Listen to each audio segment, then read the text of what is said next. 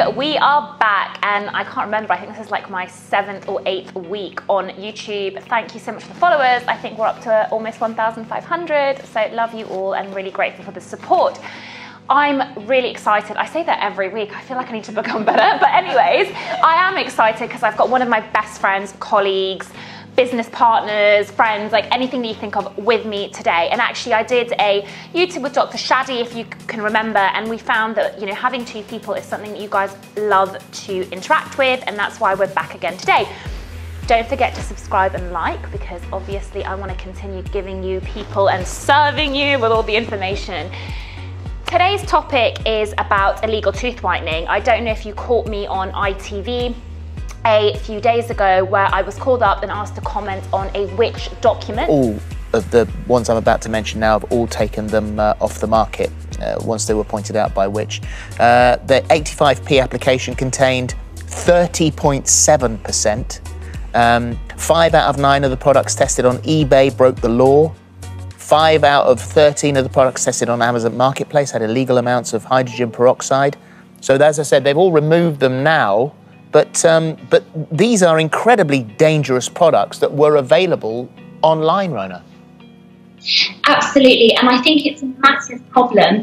The thing is that we always advocate seeing a dentist when we want to consider tooth whitening, because there's an array of reasons why your teeth can be discoloured. So, according to the Which article, they have warned that a teeth whitening craze driven by social media users could be leading people to buy products from online marketplaces with illegal levels of hydrogen peroxide, which can burn gums and cause permanent damage to teeth. They go on to say that the Consumer Champion's latest investigation uncovered strips, gel-filled syringes and pens with brush tips that would dangerously overload with one of the active ingredients used for tooth whitening, and that is hydrogen peroxide, and that it was readily available to UK customers online and marketplaces via third-party sellers. Worryingly, 21 of the 36 teeth whiteners available online marketplaces that were tested in the lab exceeded the legal amount of hydrogen peroxide permitted for home use.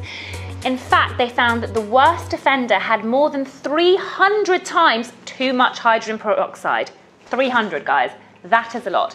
So we're going to talk to you a little bit about that, but first of all I want my beautiful Anna to do an introduction. For the patients that are watching me, yes, you've probably had your teeth cleaned by her.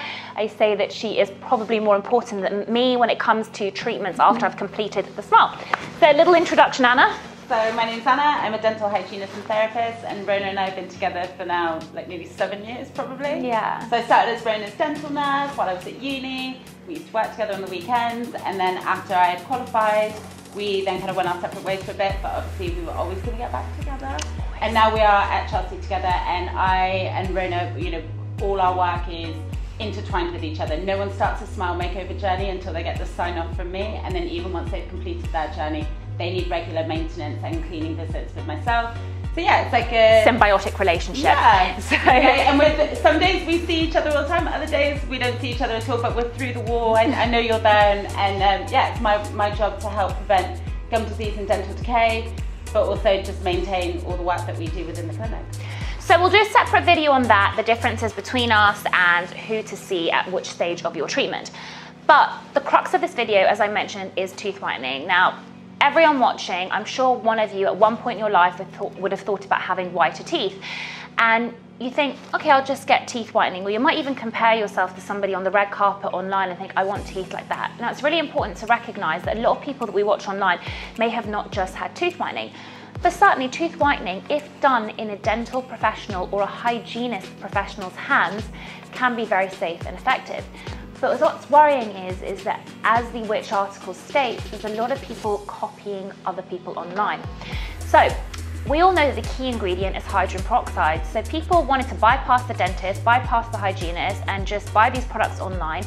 And what they were doing is, for example, they were getting a tooth bud or a cotton bud. I think there was a TikTok video, there was like 4 million views or something, where the cotton bud was dipped in hydrogen peroxide and then placed all over the teeth. And people that were showing these videos were claiming that their teeth were instantly getting whiter. But what's really important to know is that it's about diagnosis. So really importantly, when you go and see a dentist, or a hygienist, what they'll do is they'll do a full examination and take x-rays, and we want to determine why your teeth are the colour that they are. So for example, you could be genetically born with more yellow teeth, or you could have yellow teeth because you've scrubbed away the enamel and the enamel has maybe dissolved through something called erosion.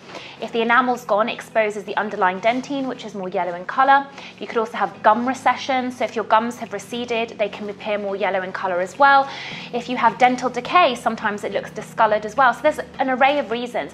The point is that if you're bypassing a dentist or hygienist, you're self-diagnosing the colour of your teeth, and then going away and buying over-the-counter products or online could cause more harm. If you're using these huge levels of peroxide that you're buying online, for example, if you have a hole in your tooth and you don't realise it's a hole, it can seep into the tooth, damage the nerve and cause permanent damage to your teeth. So I think my big problem is, and with the whole profession as a whole, is this self-diagnosis. You really need to understand why your teeth are the colour that they are and have the necessary treatment, because the dentist or hygienist may need to do remedial work first, or say, okay, you know what? You need this kind of whitening, this kind of tray, because it's not just about the peroxide. The peroxide is just one part of it. Anything to add to that from your perspective as well? I think it's really important to make sure that who you're seeing is obviously a dental professional. Now, even as a hygienist and therapist, I still need a prescription from Rhona for the actual whitening gels. So I can carry out my examination, I can do the cleaning, I can assess suitability. I am suitably trained to carry out several different types of whitening system, but Rhona still needs to say, yes, Anna, I agree with your diagnosis. I agree that this patient is safe for whitening, and then Rhona gives me a prescription. So it's like we still have to work together on that, and it's really, really important. So, you know, even for me, I need to be ensuring that I'm looking after the patients as well. I just want to also add one thing, guys. It's taken me 6 years to get to where I am in terms of, well, actually, it's probably taken me 10, 20 years almost, you know, but I'm talking about the actual dental degree qualification, including vocational training, of 6 years. Anna's also been in education for how many years? Over 8 now in dental. Yeah. If it takes us that long to diagnose, and then, you know, you can just buy stuff online, you've got to think, you know, there has to be a reason why professionals are qualified to give the advice that they have to give, you know, that they have to give to make sure that you're safe. So that's number one. So also, the other thing that I want to talk about is the fact that hydrogen peroxide is just one of the ingredients in whitening gels. Whitening gels contain lots of other ingredients to be deemed safe. They go through rigorous testing, through clinical trials and everything before we can hand you the product physically. So for example, they've got stabilizers in them, they've got anti-sensitive ingredients. It's not just the hydrogen peroxide, which can be bought for £3 or £4, you know, online. That's not the whole point. It goes through all of these stages to ensure that it's safe to go in your mouth. Yes, it is the key ingredient, but it is not the only ingredient. So you might be thinking, what's the worst that can happen if I'm swirling around some hydrogen peroxide that I bought off a third party? Well, some of the things that can happen are third-degree burns. You can get severe ulceration. The teeth can be permanently damaged and die. Is there anything else? I mean, you're running the risk of ingesting bleach as well, so the risks around that. The other thing of the, you know, sort of third-party products is the fact that they may be labelled with a well-known brand, but there's no guarantee that that ever came from that. People buy these syringes, they are filled with like some sort of gel, and then they just have a sticker placed on them. So it's essentially fake products and white labelled products out there. So for me, I've personally seen patients who come in, they've got really bad sensitivity, they've ended up giving themselves white burns on their gums. Obviously, all of them instantly regret not listening to us. So yeah, what works for one person by no means will be suitable for another person, and nor should you be attempting any sort of treatments on yourself when a body part is involved. Yeah, and actually, wasn't there a headline as well a few months ago where someone had it done illegally as well, I think at a beauty salon, and then she had this awful swelling as well. Are you okay to get tooth whitening by non-medical / dental professionals? No.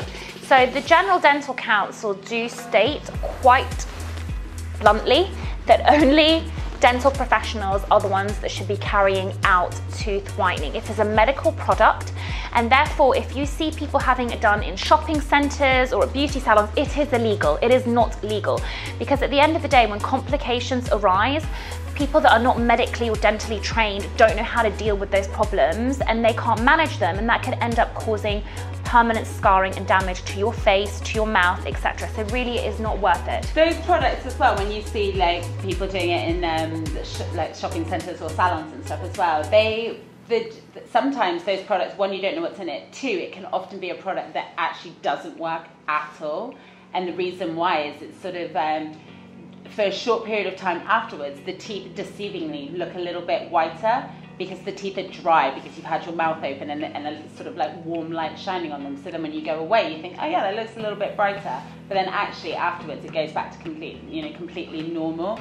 And some of these products that they use can often be quite acidic as well. So for long-term, prolonged use, you could end up giving yourself enamel erosion as well. Yeah, 100%. Now let's have a little recap because I know it can be really overwhelming. Illegal teeth whitening is a massive problem in the UK. Buying third-party products is also illegal because technically you can only buy 0.1% hydrogen peroxide over the counter, and actually some of these products that have 300 times more hydrogen peroxide are not legal for you to buy. Number two, the highest legal percentage actually in the dental chair is 6% hydrogen peroxide, and some of the third parties are selling 30% hydrogen peroxide. We can only use 6%, so you've got to think what potential damage those products could be doing. Also, as we said, that there is risk of damage to the soft tissues like the lips, the gums and so forth, and ingestion because these products are loose. You don't have well-fitting trays that are made by a dentist, and we'll go into tray design as our last thing as well. So with tray design, when you come and see us, so say I said, okay, cool, you can have whitening, you're good to go. This is the reasons X, Y, and Z. I might take scans for whitening or send you to Anna to have scans done too. And the trays are made. When the trays are made, you've got to remember they're bespoke to your mouth and your teeth. What I mean by that is that trays that are made specifically for me will only fit me. And the way that the tray is seated around my teeth will also have an impact on how effective the teeth whitening is. So trays that are really flush around the teeth or may kind of be really scalloped around the gums may penetrate the teeth better. And if you have trays that are flimsy or not made specifically for your mouth, this gel is going to go all over the place, and also you're at risk of ingesting that as well, which wouldn't be good for you and also hamper the results. Yeah, those boil in the bag trays, don't waste your time and money. Yeah, exactly. So I think it's really important to know that when you're going to the dentist, it's not just about having a random hydrogen peroxide product. It's not just about having that just given to you. You're actually given a well-designed tray, you're having diagnosis, and you're ensuring the treatment's safe and any complications can be managed in the chair with us. Plus, one of the big things they asked me on ITV was, do you think that influencers have a responsibility with all the things that they talk about online? My answer to that one is, and I know Anna will have an opinion on this, is that when it comes to medical advice, you can look at influencers to an extent. However, you need to check whether they've also had advice from their own medical professional. So for example, I've treated lots of influencers, but because I've given them the advice, and if they're repeating the advice that I've given them to their audience, I'm fine with that because I know that I've looked after them and that what they're telling their audience is true and factual. But also you need to look at possibly endorsements as well. You know, do they have other, you know, if somebody's promoting a whitening product but they've had veneers or bonding done, you might think about it and go, okay, well, whitening doesn't actually whiten veneers or bonding. So have a look, do your due diligence. And I think it's really exciting times now because we've got loads of medical professionals online. So you can always say, hey, I've seen this person talk about it. What do you think of it? Does this work? What's your advice on it? And you know, we're here to give you that free advice. We know that it's a huge problem at the moment in the UK, being able to acquire appointments, especially on the NHS. But the fact is, you know, prevention is such a big part of dental disease, and we're offering that free preventative advice daily, which we're really proud of as a tag team. You know, yeah. Again, it's the same as what Rhona's saying. You know, it's concerning. I think if you're, you know, there's certain demographics who may be more impressionable. You know, you may think, oh, this will be a quick, cheap fix, but actually, some of the damage is permanent and will cost a lot more to reverse. So I would say, do it once, do it properly, because then you know it's like tick boxed and guaranteed. You know, for some of our whitening systems, we even offer like finance options and things. If it's something you really want, we can treatment plan that, and it's an investment for long term. But yeah. Yeah, and one last thing is that also whitening toothpaste, take caution because some of them can be very abrasive. What we mean by abrasive is they have almost sandy particles which can scrub away the enamel in the pursuit of trying to remove staining. So what they're doing is that the companies that create whitening toothpaste are like, okay, cool, we're going to help them scrub off the stains, but they can also damage the enamel, and then what happens is if you scrub the enamel away, you can have your dentine showing through, which I explained before is more yellow in colour, and your teeth can become quite weak and thin. And I had somebody that was overusing whitening toothpaste. Her teeth became so thin, her dentine was showing through, we ended up doing veneers. So imagine she had to have all that treatment first when she could have had just teeth whitening with a dentist to begin with. So just, you know, it's not all doom and gloom, but, you know, come to us and we'll advise you correctly. So, gonna sign off. I hope you guys have enjoyed that. We're here at your disposal, and thanks for tuning in. We will be giving you another video, me and Anna, about what we do and who to see with which types of treatments you need. Love you guys. See you soon.